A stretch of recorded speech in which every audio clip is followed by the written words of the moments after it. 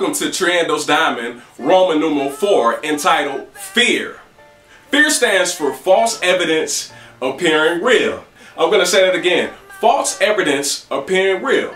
If you're like me or anybody else, you have some type of fear that you either dealt with or you're currently dealing with. And what I want to talk to you today about in this particular Treandos Diamond is I want to give you one particular step that will help you aid in overcoming or moving past or moving closer to moving past your particular fear.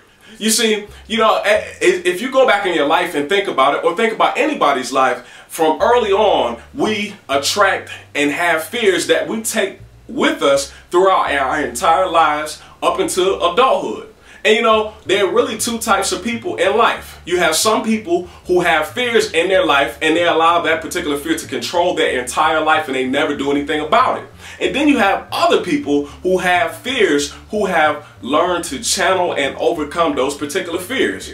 My goal of this particular Treandos Diamond is to get you to move past that particular fear. Now, let's take different fears. Let's just talk about it. There's so many fears in life. Some people are scared to drive on the highway. Some people are scared to go fast. Some people are scared of heights. Then you have people who are scared to swim. Then you have people who have a fear that they'll lose their job. Some people have a fear to start that particular business.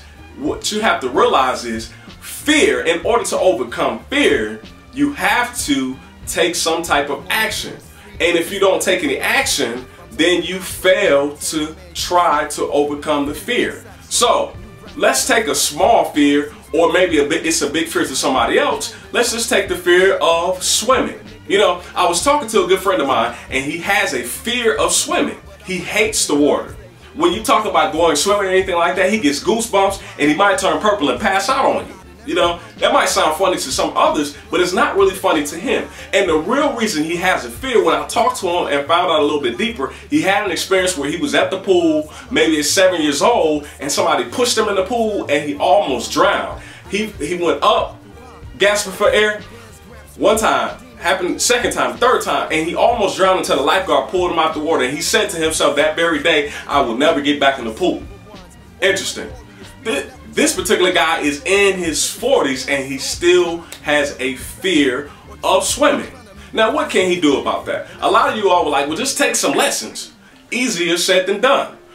Let's actually think about it for yourself. If you ever had a fear, it's not that easy to overcome it. But what you want to do is you just want to take a plain piece of paper and draw a line down the middle and write down some reasons why you want to overcome the fear and what you can do to take some action steps. All it takes to overcome a particular fear or to move past it is to take some small action steps. So what you want to do is you want to ask yourself, why do I want to overcome this fear? And what do I need to do to overcome this fear?